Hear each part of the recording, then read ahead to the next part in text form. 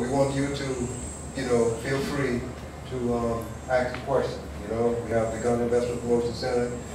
We also have Dr. Asari who's going to come on board. In fact, yes, my brother. The gentleman that talked about the land, he mentioned about even after you've identified the rightful owners, they could have liens, they could have dealings with banks. How does one go to that level and find out whether or not the person that actually owns the land is not mortgaged the land? What due diligence can you do to get to that?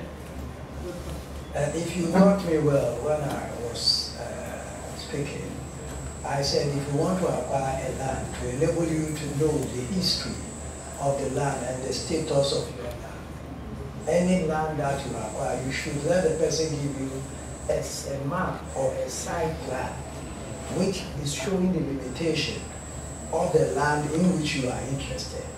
Having got that plan, then you proceed to the land agency office. And then with that plan, they keep records of ownership of lands. So they will be in a position to disclose to you whoever owns that land or what is the history about that land. Sometimes a particular land, doctor will buy it, he transfer it to me, I will also transfer it to David, and David will transfer it to you. So if a next person wants to buy, you will see a chain of the first transaction, second transaction, third transaction, and that will give him conviction that yes, that land was originally acquired by A, and it has carried on up to the last person who has bought it. Thereby, you'll be assured that you are buying from the correct owner. So whoever is selling to you, if his name does not appear, then it means that he cannot sell that. I hope I'm clear. Yeah, but what about if the land has been mortgaged? The right person owns the land. We have the right documents. We got the lands commission. We got the site plan. We know this is the proper owner. But what if he's mortgaged? What you said earlier, he's got a relationship with the bank that doesn't show up at the lands commission. How do you find out whether or not that is a possibility or that's happening? I got you. Some of the mortgages are just then internally. That one, it does not come on record, but the genuine ones, when you go to the bank will let you come and process your paper, and that will be on record. So if you want to buy that land, as far as you see that there's a mortgage from the land's records, it means that the land is not free to be sold. Maybe he has finished paying the money that the loan that he collected. In effect, it means the bank will have to give him what we call a deed of discharge, which cancels the loan because he has finished paying it. And thereby, although it will be disclosed to you that he mortgaged it, it will also be disclosed to you that it has been discharged. It means there's no loan again. So always it's good when you check it, and then all this information will be given to you. And you're going to give your number out, you said. My number, I can give you 2 numbers. Okay, you will call me on any of them. Okay, definitely. Then let me give you the number. Okay. Are you ready? 1 second. Okay. 054 7676 906. That's the first one. Second one, 0244 51 2606. My name is Ofosu Dankwa. It's a compound name, Ofosu Dankwa. Ofosu Dankwa. Yes. Thank you. Okay, very good. Any other questions? Great, so after the conference, we can all interact. Yes, my brother.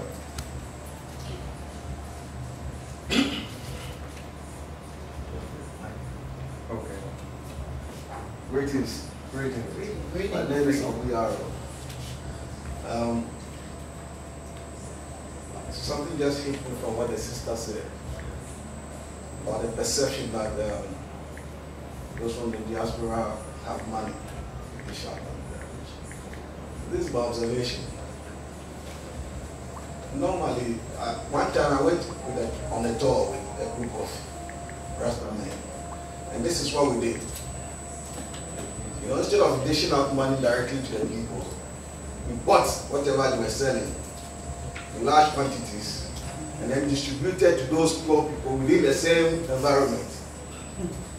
So at the end of the day, our tour brought some improvement in the financial improvement in the local economy. Unlike certain tours which, when it's organized from one hotel to another and sightseeing, it doesn't really benefit the people on the ground.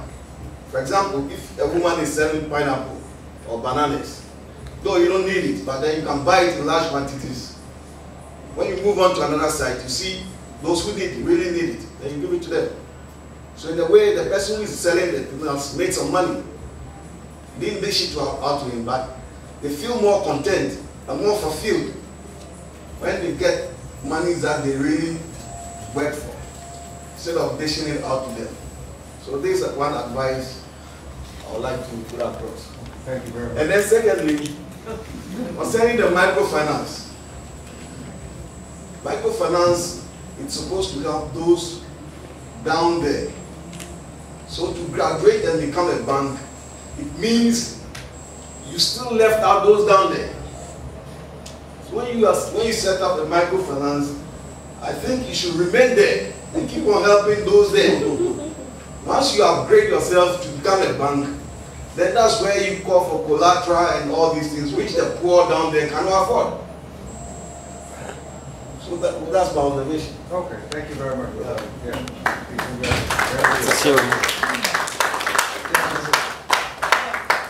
I had a question for Sister Evelyn. And as you explained the kind of investment you're looking for in terms of people when they want to go into different types of business, you need up to like $1 million. But then there's the other list that you gave that you say the government encourages, including, and I wanted to fill in what I've left off. But I think you said manufacturing, agriculture, like health, education, export, and I think I left off some other, that they don't really require you to come with a big investment, but you can, and if I didn't get that right, you can correct me.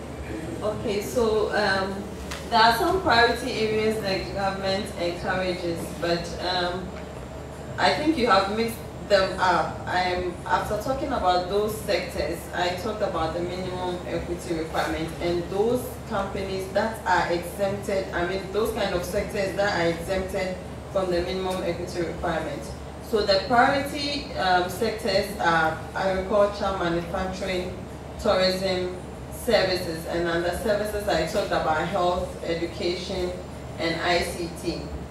But in terms of those that are exempted from the minimum equity, I talked of manufacturing, export trading.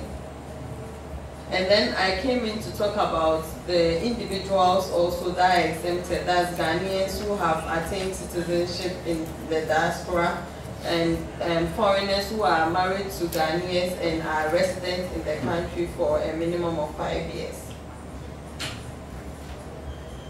Thank you very much. Okay, very good. Yeah.